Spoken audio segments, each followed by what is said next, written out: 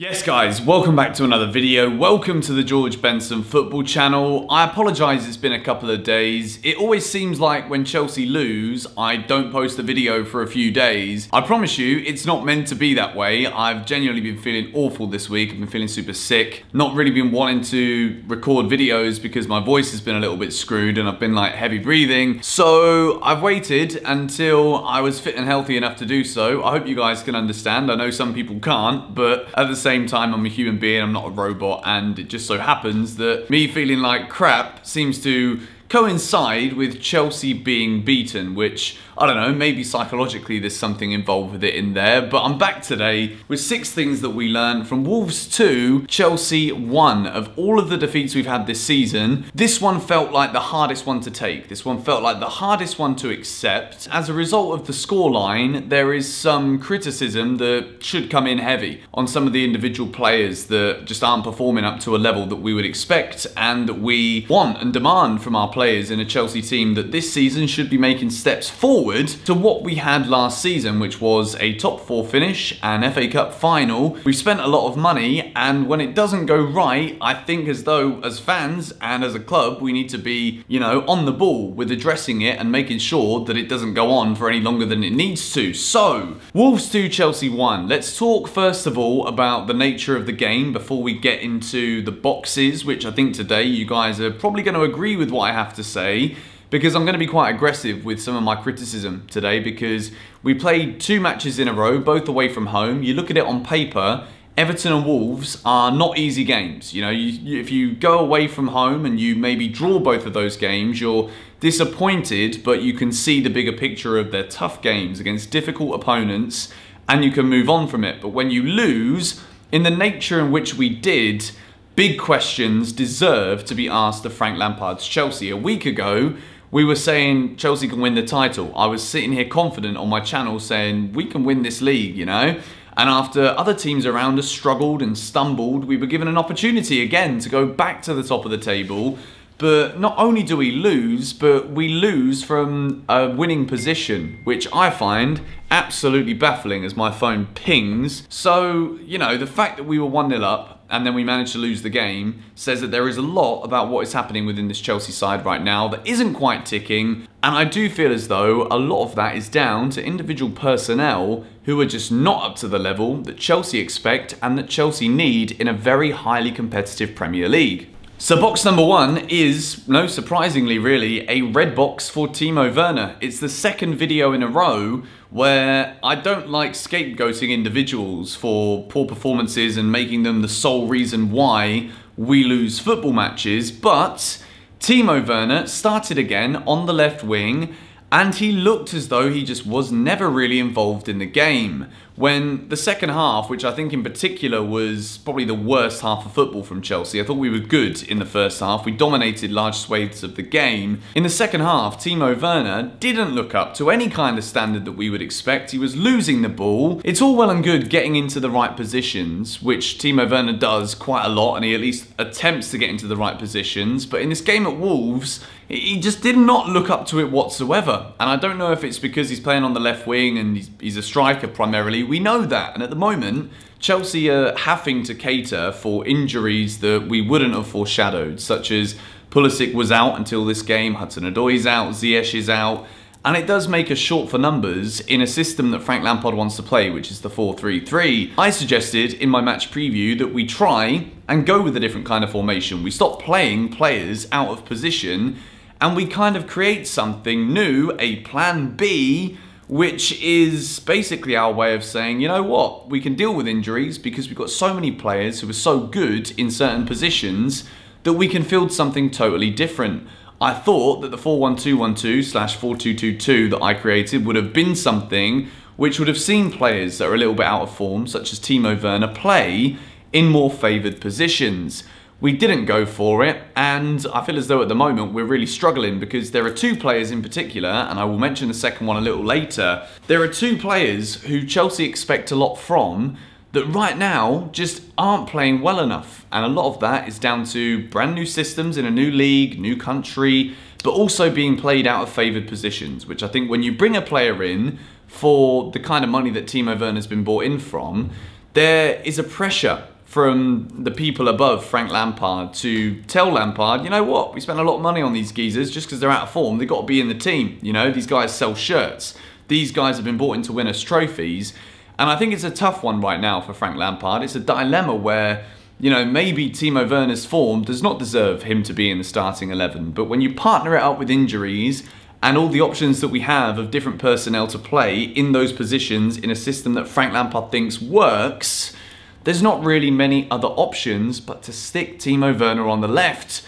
The problem is that Christian Pulisic was obviously fit enough to start, and he didn't start in his favoured position either. So Timo Werner is currently in the side, not based off of merit because he's not playing well enough, he's stopped scoring goals, and he desperately needs to improve. Whether he'll play against West Ham or not, I personally at this moment in time, after watching that game against Wolves, don't think that he should. So we move into box number 2, and it is a player that I just mentioned. I thought, again, he looked one of the sharpest players on the pitch in the first half. Christian Pulisic, back in the Chelsea side, and he showed the quality that he has. Chelsea were not clinical enough in that first half, and we didn't really create enough clear-cut chances within the game.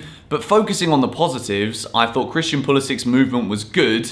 It almost looked as though, I said before the game that if Pulisic starts, then it might seem as though we've wrapped him up in cotton wool and maybe he doesn't try and take players on and run at defences the way that we've seen him and that we're used to him doing. But it was almost as if he'd like doubled his hamstring in the sense of like he looked double as sharp as normal considering he just came back from yet another injury.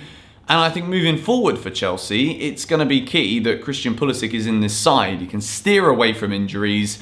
And despite Chelsea losing the game, I thought Pulisic was one of our best creators.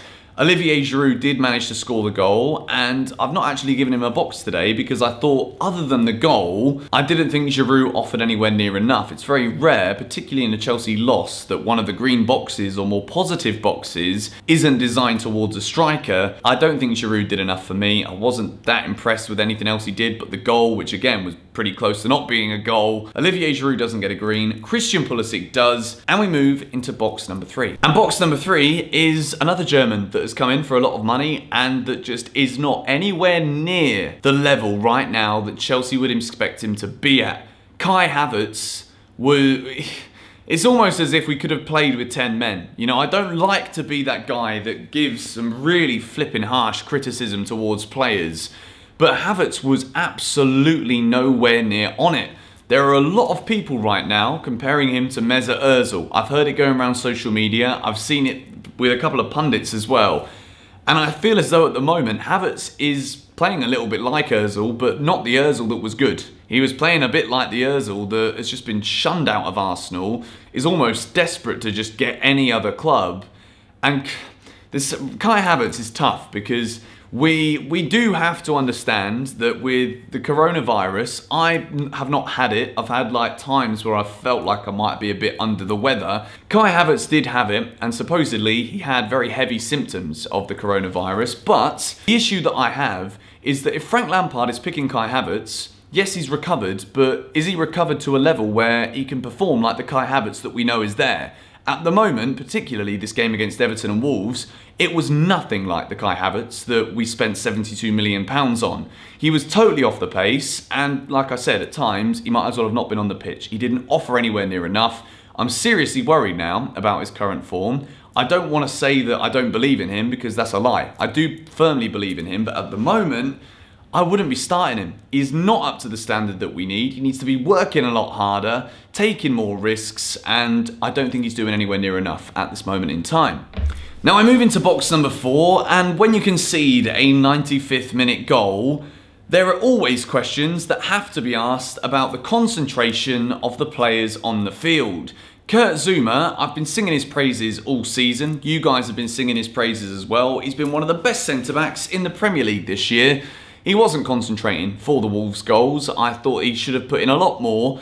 And when you concede a goal in the nature that we did, so late in the game, the 95th minute, I would have been disappointed if we would have come away from this game with just 1 point, considering I felt as though in the first half in particular we did enough to win, but to lose it in that kind of fashion says to me that these players are not switched on enough at this moment in time to concede a counter kind of goal the way that that Wolves second goal went in is nowhere near good enough for the standard of competing for the Premier League title that just a week ago I was sat here discussing as a Chelsea fan here on the GBFC channel. We were in a title conversation, we still technically are mathematically, because Spurs were beaten at Liverpool. Liverpool dropped points at the weekend and they've only really gone 4 points above us, so it's not an unsurmountable amount, and 6 points would have still given us a chance. But at this point in time, Chelsea's title hopes are hanging on an absolute thread. We've got West Ham United, a massive London derby. They came to the Bridge and beat us last season.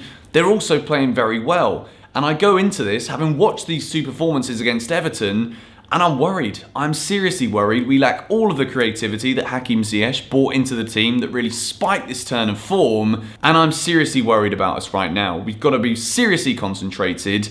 And I didn't actually give Lampard a box because I want to dedicate a whole video to talking about Chelsea's lack of plan B, and I will be bringing that one out tomorrow. I'm worried about, people always have questioned Frank's tactical naivety maybe at times, and with these two matches at Everton and Wolves where we do have a lot of injuries, but we're not adjusting the system in order to fit the players that we do have available, which sometimes in football, you just need to change the flipping system in order to fit to the qualities of the individual players that have that moment in them to win you a game, whether you're playing well or whether you're not playing well. Timo Werner and Kai Havertz, we know they're both players with that potential, with that moment of magic inside of them, and we're playing them both out of position. And I think it's time that we did potentially try something new when all of the natural quality going forward on the wings is out, or Pulisic is being played out. Now I move into box number 5, and I've given a green again to N'Golo Kante, who I actually thought was probably Chelsea's best player throughout the majority, if not the entirety of the game. I thought Kante was absolutely everywhere in the first half. He was winning balls back, he was making good passes, and compared to a lot of the players that I could have singled out for individual criticism and that I picked on the two young Germans, I don't want to just think that it was Timo Werner and Kai Havertz that lost us the game, but they were a big reason why we weren't anywhere near good enough. I thought N'Golo Kante was exceptional again. I am more than confident, despite the fact that the system didn't work in an attacking sense, I'm more than confident enough with N'Golo Kante playing solo in front of the defence. I thought he had a very good game. And I move into box number 6, and it really is a point that I want to raise that will be discussed again in an upcoming video before the West Ham game. Chelsea's chances of winning the title, whenever you have an opportunity to actually take a stand in the league and go to the top of the table, not only do you build serious confidence and momentum within yourselves because you are top of the league and currently you're the best in the land. When you lose matches against teams that you probably should be beating if you want to mount a challenge, it knocks the confidence, and at the moment, these Chelsea players will be panicking. They were so close to the top of the league. We still are pretty close mathematically because no one's really running away with it. Teams are dropping points. City are drawing at home to West Brom, which, by the way, Conor Gallagher's got to be at Chelsea next season. He was phenomenal again for West Bromwich Albion. And Chelsea had a serious opportunity. If we won both of these games, pardon me, if we won both of these games, we would have been at the top of the league. But we're not. And at the end of the day, I watched the performances. Flipping fly, get out of it. I watched both of these games, and I feel as though we could and should have won. Concentration at Wolves let us down. A lack of being clinical has just completely destroyed us in both of these games, and conceding stupid goals.